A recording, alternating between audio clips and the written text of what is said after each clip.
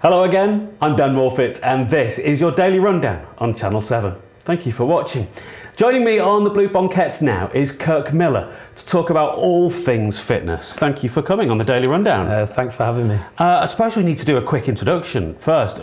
First you were a young professional footballer, weren't you, at Coventry City? Yeah, I was at Coventry City from the age of about 10, 11 till about 19, 20. I was like a young apprentice stroke pro. Didn't make the grade. So I had to obviously review my options about where to go with my career, and believe it or not, I dived into plumbing. So from being a professional footballer to a plumber, yeah. And now you're a fitness model and a fitness trainer. Yeah, I mean, to be honest, I think when I finished playing football, it was a case of, you know, well, what do I do as a career? And plumbing, it was a trade, it was safe, but it wasn't me, if I'm honest. And a little bit of luck, in 2010 I entered and won the men's half cover model competition, and then that sort of instigated something in my brain that said to me, you know what, you got to be doing something you love and follow your passion, and that led me into fitness, and it was the best thing I ever did, to be honest. So people watching right now might be able to recognise you from like Men's Health and Men's Fitness magazines. Yeah, maybe. I've had a few publications with Men's Health and Men's Fitness and a few other British publications, and very lucky to do that. But yeah, that moment literally did change my life. I was probably sort of stuck in a rut, to be honest, sort of just doing the safe option, you know, working, you know, 40 hours a week, and but you know, it wasn't me. So you turned your passion into your career, really? Yeah, definitely. I mean, that aside from actually winning the competition, which was great to see yourself on a magazine cover, the biggest thing from that really was the fact that I'm now able to do a career, you know, to make a difference to people's lives and get lots of people fit, healthy and strong. So yeah. So you're now on magazines and you're the type of people that we want to be. I feel such a pitiful excuse of a man sat next to you, but you also help people transform their lives with fitness training and changes in diet. This is going to be a stupid question, but have you got any like quick tips of how to get fit, how to lose the blubber, maybe look forward to that summer body this year? Yeah, I mean, the first thing you got to do is start. You know, a lot of people who are sort of looking just to, you know, start getting fit. They try and look for the perfect route, and there isn't one. Just first of all, you got to start getting moving and just play around with things. You know, find out what you enjoy to start with, because you know I obviously love weights, but you know that might not be for someone else. Some people might like to just go running and stuff like that. Just get moving and just start by changing your eating habits, and you know, just stupid little things like stop drinking fizzy pop and you know, too many takeaways. You know, just look for small steps to start with, and just play around with different forms of exercise. And I'm sure, you know, at some point you'll find something that you think, you know what, I really enjoy that, because otherwise it's not sustainable, and that's half the problem. People start trying to, you know, it's pointless, you know, me saying to you, for example, come and train with me 6 days a week.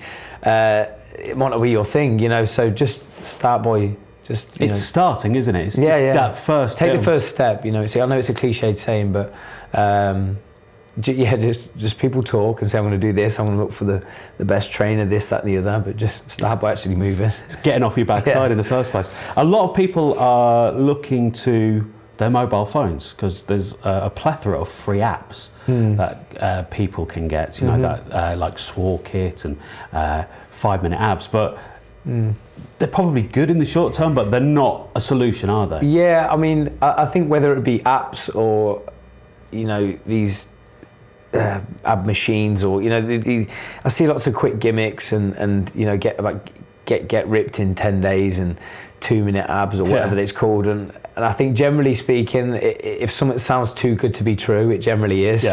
I think, yeah, like I said earlier, just start by just getting moving, whether it be a 20-minute walk every day or, you know, 3 20-minute gym sessions a week, you know. But these apps, I mean, nothing against them, there are some good apps out there, but I think a lot of them are just looking for the quick buck for people to sign up and spend some money, because half the time, if you actually maybe looked into how many people actually stuck at these apps, and you know, and I can't buy a machine as well, like you said, online that says you can do an hour workout in 2 minutes by sitting on something. I mean, I seen a thing the other day on one of the shopping channel, and it was probably one of the worst things I've seen in terms of trying to promote fitness.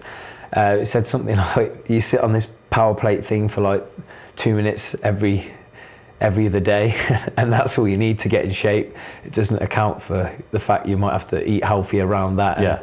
There's a lot more around it. And I think that the problem comes because there's so much information out there these days, and the problem comes is if you've got someone promoting it who's in great shape, then naive people can, they can look at that and think, oh, they're in great shape, then that's got to be me. Then I can buy this and do 2 minutes a day, and it's false, really. It's a good motivation as well, looking at yourself and looking around on social media. There's lots of people like Joe Wicks, the body coach, is getting quite big on like Instagram, but you're quite big yourself on Snapchat, on Instagram, on Twitter.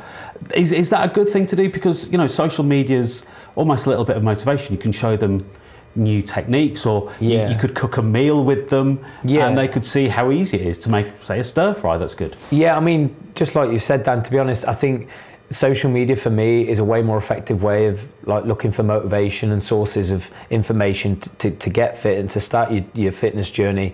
Like I say, Joe Wicks is doing great. There's hundreds and thousands of people now on social media, on Instagram, Snapchat, etc., and that's a more real information and help, in my opinion, rather than these quick gimmicks that say you can do this in 2 minutes. So because I've seen some of your work, when you work and train with people, you transform them, literally transform them. And some people have already a level of fitness, so you can just give them sort of a tighter body within 8 weeks. So some people it's a 6 month, a year thing. Yeah, I think there's no set rule, there's no set date or rule with a transformation. I mean, like you've said, I get people who come to me who not massively overweight, but they want to be super ripped for, say, a holiday, or they want to do a photo shoot, for example. And then I've got other people who are a little bit more overweight, and they just want to feel a little bit healthier. They still want to have, say, a drink at the weekend, or a meal out with friends and stuff. So it differs really, but one thing I try and get with whichever type of client I get is something that's relatively sustainable, because the quick fix just doesn't work. I'm not interested in trying to, for someone to rent a body for a little bit and then they get in shape, and then a week later they're off the dot and they blow up and they're unhappy again. Kebabs and stuff like that. Yeah. I think like what I've learned since working in fitness is it is literally try and find a sustainable system and training program that's going to work for you, that you can stick to and enjoy, and not be like a yo-yo dieter. And people have different goals, don't they? Like you said, people either want to get ripped for a holiday, but some is just lose weight and be better, and maybe play with kids and have the ability to basically run after them rather than be knackered running up a hill. Yeah, exactly. The thing is, I think sometimes, especially because I deal with these type of clients, some people can put too much pressure on themselves. They can be massively overweight, but they can too much pressure on themselves to get this ripped six-pack, and that if that's not your goal, it doesn't matter. But just being healthy, that's a massive success. So even if you're doing nothing at the minute, but just being, start by being active, say three times a week, for half an hour a week, you're going to be a lot healthier and fitter. And it's bringing in those habits, and rather than say, just a quick regime of hitting the gym hard or going on a diet, it's not about that, is it? It's about changing your lifestyle and just looking after your body more and listening to your body more. Yeah, exactly. For me, the biggest advice I'd say is look at fitness or training or exercise, to support your lifestyle, not take over it. And I think that's where some people are a little bit scared to take that step, is they think that, by trying to become fit and healthy, all of a sudden it's going to suffocate their whole... they have to sacrifice so much. Yeah, of course you have to sacrifice to a degree, but what I do with all my clients, first of all, is some people have got busy jobs, they've got busy family, they've got big families, is first of all break down how much time in a week realistically can you commit to exercise. And there's no right or wrong, answer to that. Is find out, right, is it 3 hours a week, is it 2 hours a week, is it 4 hours, is it more? And then, right, how can I make that time most effective for that client? to not inhibit the rest of their life, inhibit their time with their family, you know, their social time with their friends and family. So it's not just one way of doing it. No. Tailor it to the individual.